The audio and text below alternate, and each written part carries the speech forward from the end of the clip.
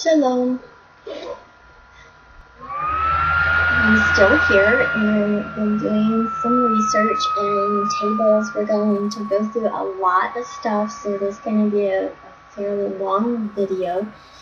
But coming up on this season, Mezgadol great miracle happened here in Mezgadol Halasham. Great miracle happened there. So I'm going to get started, and I want to show a table that I've been working on now. I did this last year, and it was also in one of my videos, so I just, I think I pulled another version of it, but I'm not sure, I can't remember. But we're coming up on the dreidel, so what I decided to do is put the acronym and search that out and see what would, what could come up on it. And so we did a table, and there's like different, dreidel, and I've been working on that. I started that last year, so I worked on it, in, I guess that was January 2017. This was last year, 12/26, and 2016. So we've been working on it, but the season of miracles is here, so we're going to see what kind of stuff might happen. So this was a skip of 12:35 from Lamentations 3:27 to Esther 9:8. And there's so much in Esther. It's just, it is a miracle, and how he works behind the scenes, and even though you can't see, he's still working all things for good to those that love him and are called according to his purpose. So this one's the great miracle happened there. So this is what the acronym for that one. Several things that have come up in this. So again, I did the key code back then. Daybreak, nest. What's that scripture? It says, "Who are these that fly among clouds like doves to the nest?" Let's see here. Visibility, variability, transformation, doorway, cold, crisp, bleak, 6 in Sukkah. Now I found this really interesting because Hanukkah is like a pattern of Sukkot, so we're going to dig into that some. Now this is some more that came up. Daybreak, Haggai. So we have in the 24th day of the 12th month, which was really interesting for what happened last year on the resolution. And it will actually be a year and 10 days from the date that happened last year to the dedication of Hanukkah, the 8th day. So I thought that was pretty interesting. It's a concept of a flood. Daybreak again, Leah, flashlight or lamp, flambeau. And we'll get to these here. So I thought this was so cool is Isaiah came up right here. Okay. So the search term is here. Mezgadol Shem or Sham. And then you have Isaiah's over here to the right. You have Ishmael going diagonally right here. Then you have Israel, just right here. You have Jerusalem right here. You have ocean down here. I believe that's what that is. Another combination. A war right next to it. So could war break out? I'm sure that their homes are definitely beating, that's for sure. So here is this table right here, and I thought that was very interesting, and there's a lot of information there for someone to look at and just kind of know we're on track. There's a pattern to everything. He has got this all figured out. He has encoded it here. Look at this, just time. So it's a miracle. So a great miracle has happened here, and a great miracle has happened there. So we're all miracles. And he's working all things good again. So we're going to start, and we're going to look at this table. Now, I did a table on this before, Amona.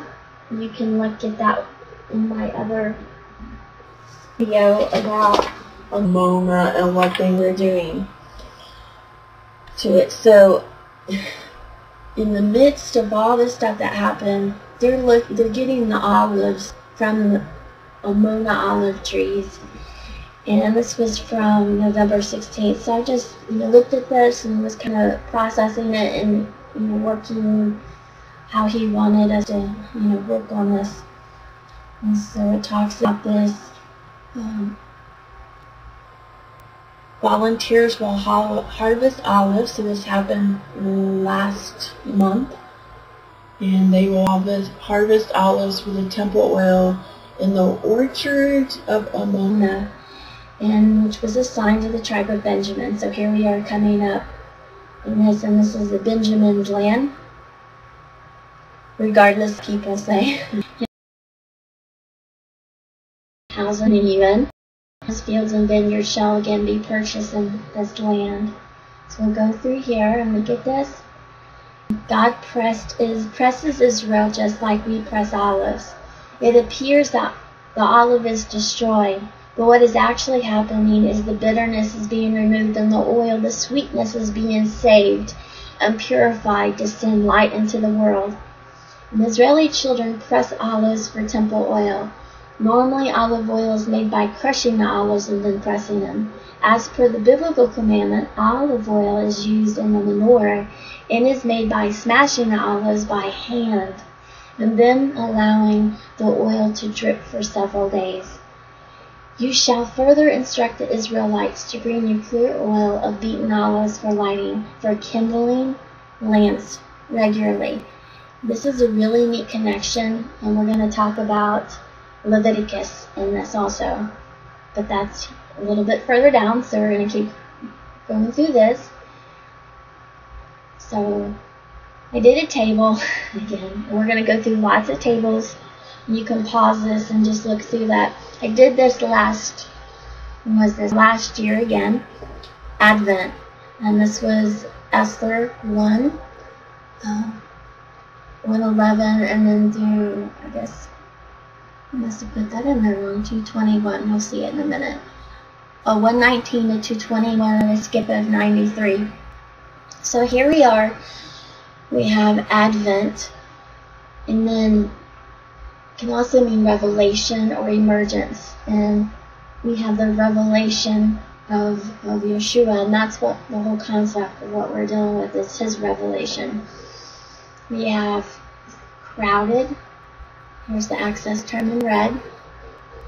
Tabernacle, and again here's another connection to Sukkah. 7. We have Tarshish coming up. It's in winter. Philip came up, so I'm not sure exactly what, but here is the scripture verse that the hay comes up in. And when every maid's turn had come to go to King Ahasuerus, after she had 12 months, according to the manner of women, and then it ends. And he brought up Hadassah, that is Esther, his uncle's daughter, for she had neither father nor mother. Okay. We have miracle. Again, miracle happened here. Rescue, salvation.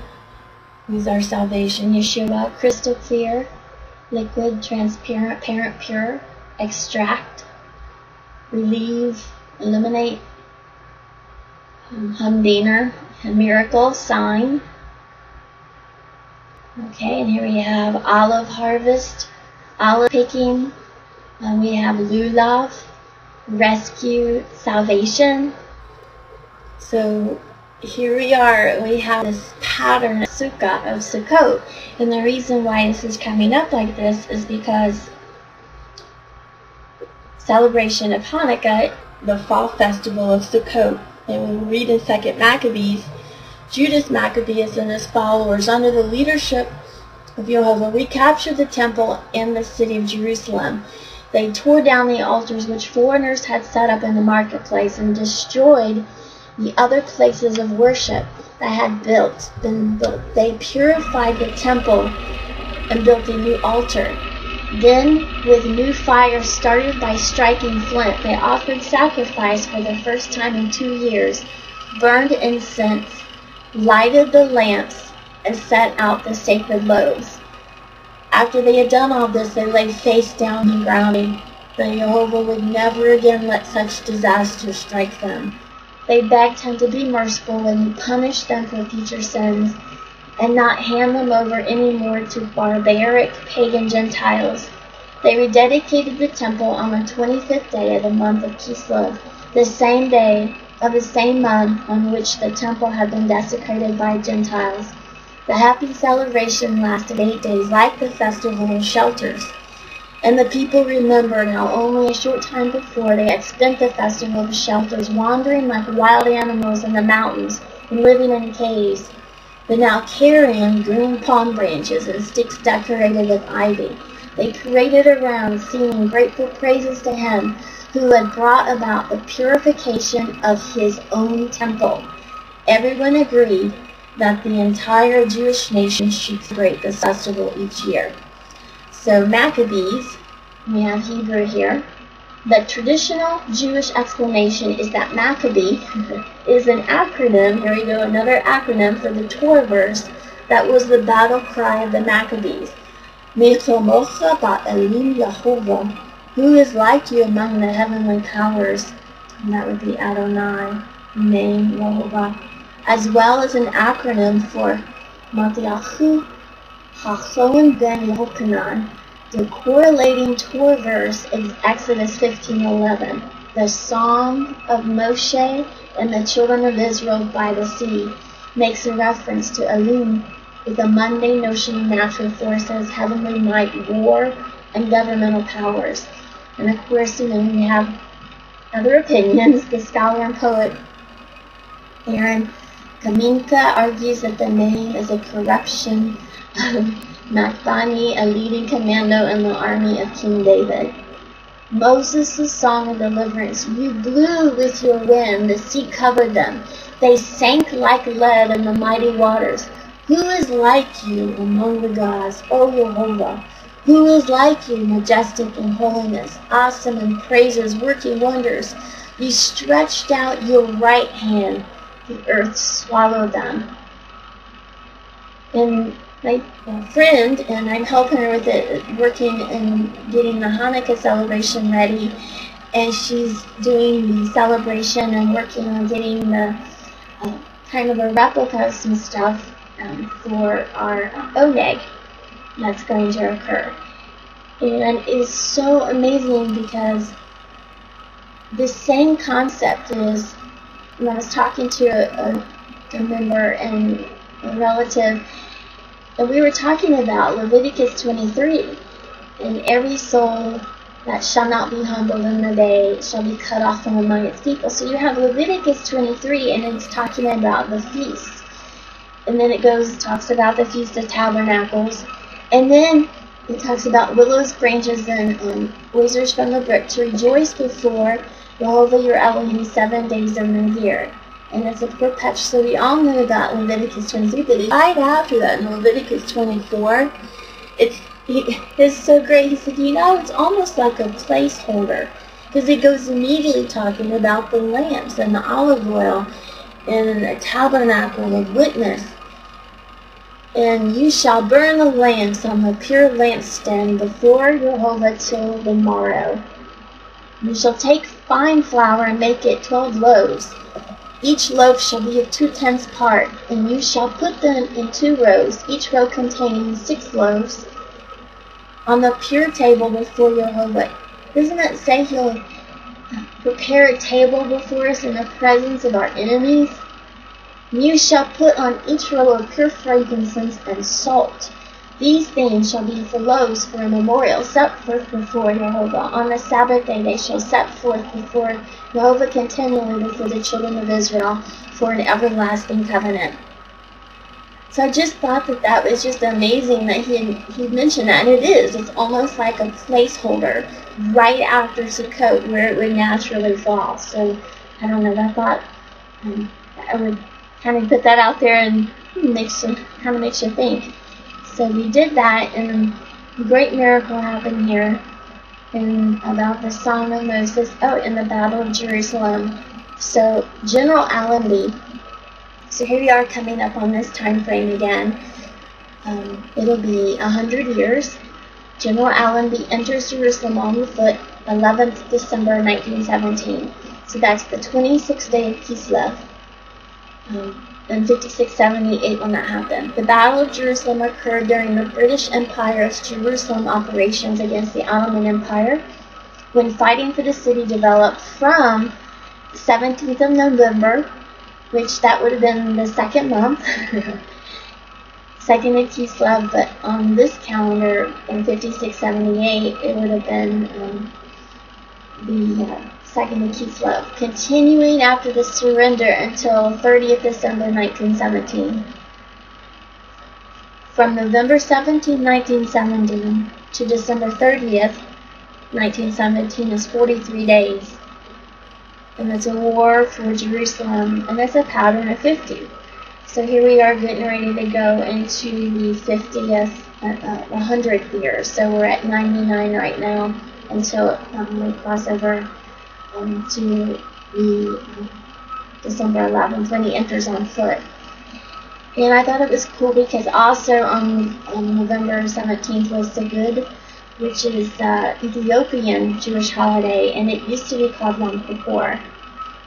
And just wanted to get this a little bigger so I can see it.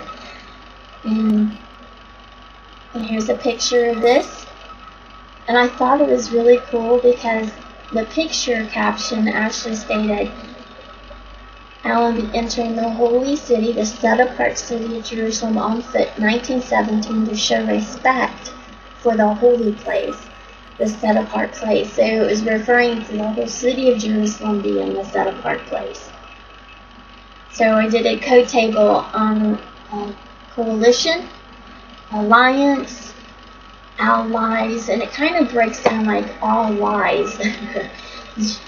It's really interesting what they're trying to do to Jerusalem behind the scenes. So we have coalition, and I did this back in March 2017, and it's a skip of 643, okay? Generalize, we have global, we have alliance, coalition again, persecutor, a pursuer, response, persecutor, reply, replication, torturer, answer.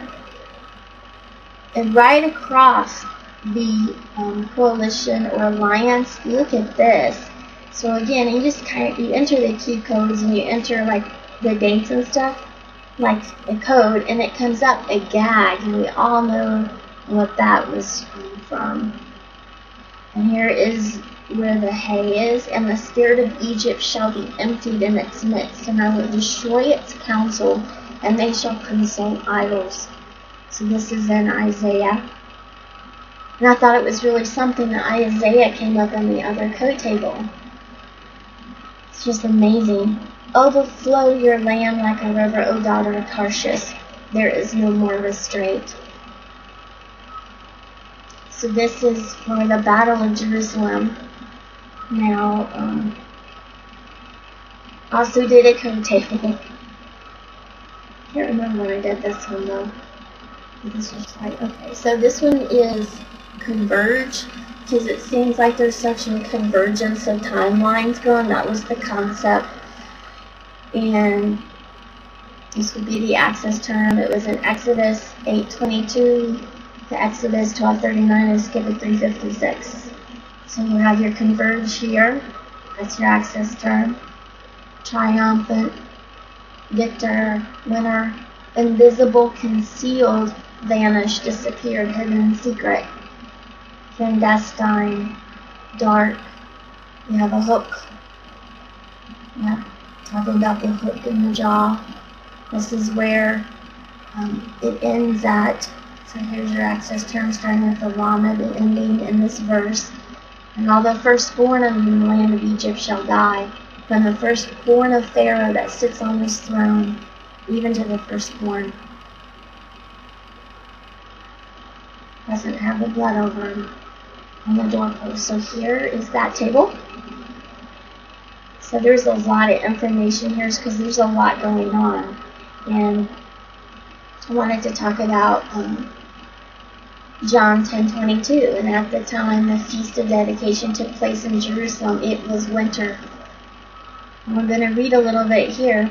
Between the last verse and this, there is an interval of time which may roughly taken as 2 months. Weiss calculated that the last day of the Feast of Tabernacles was on October 19th, and the Feast of Dedication on December 20th. In this interval, we may with great probability place the events and teaching contained in Luke 10:21 and Luke 13:21. So 10:21, and after these things Jehovah appointed over other 70 also, and sent them 2 by 2 before his face into every city and place where he himself would come. And it's like leaven which a woman took and hid 3 measures of meal till the whole was leavened. So I thought this was extremely just a beautiful connection to what the bread meant and how the bread keeps showing up in here. And I took this part from the Aramaic that I have, and I've done videos about that. The Feast of Dedication occurred in Jerusalem, and it was winter. And I'll read to you what it says here in the bottom of this. So I just took a screenshot so you can see that. And it goes, let's see here. We're looking at the Feast of Dedication 139. Dedication is Hanukkah in Hebrew. Aramaic use of wadata, literally renewal or to make new. This is the same word for renewed and renewed covenant. Therefore, the new covenant is a renewal or a making new of what Jehovah has already established. Hanukkah exemplifies the cultural war between mythology and paganism. December 25th, Christmas, Ishtar, Sunday, and the kingdom of heaven offered by HaMashiach. 140. It's the next one. It says, in 29 CE, Hanukkah was from sunset on Sunday, December 16th, to sunset on Monday, December 24th. The middle of the feast crosses the winter solstice on the 21st. So, think about that when he stood up in the last day of the feast and he stands. I mean, just some really amazing things here. And then here again you have Leviticus 24, and he talked about the lamps and how you're supposed to burn this right after Sukkot, kind of like a place marker. He was right, my friend was right. So I'm like, wow, I think that was a wonderful connection. And how the 12 loaves known as showbread, or bread of presence, are a symbolic offering displayed. They represent 12 tribes of Israel, and so some people talk about it's the, this is from a book, my friend, bread of the face, and that's the scriptural name of what they used to call it, what they call showbread, or just a similar expression, angel of the face, or angel of his presence. So I need to get this out, and I hope blesses, and this is the season of miracles.